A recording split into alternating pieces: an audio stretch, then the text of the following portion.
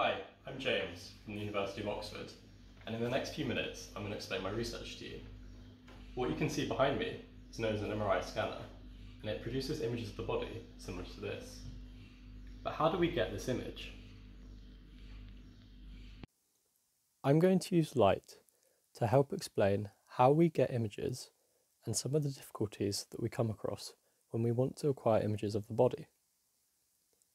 An MRI scanner you might find in your local hospital has good illumination across the entire brain, meaning we can see the entire brain evenly. Bright and dark regions in the image tell us about different structures in the brain. However, my research uses a much more powerful MRI scanner. The problem is that the stronger the MRI scanner, the light source we use to see into the brain gives a more uneven illumination. There are bright and dark regions, which aren't just due to the structure of the brain, but as a result from how we're imaging it.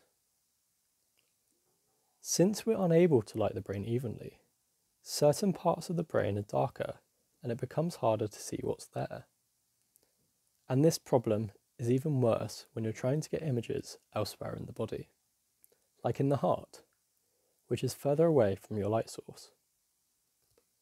The solution is, instead of using a single torch, we can use lots of torches and position them to try and illuminate the entire brain more evenly. But having lots of torches isn't very helpful if you don't know where to put them. So, we need to find out where to place these torches. And this means we need to know how much each torch lights up different parts of the brain. Essentially, we want to create a map of where in the brain we can see well and where in the brain we cannot. With this information, we can place the torches to illuminate the entire brain more evenly. This helps us get better images because we get the same amount of light everywhere in the image. If you didn't do this, it would be like using a camera without focusing at first. You just wouldn't get good pictures. Obtaining these maps could take a lot of time, since you need to repeat this process for however many torches we're using.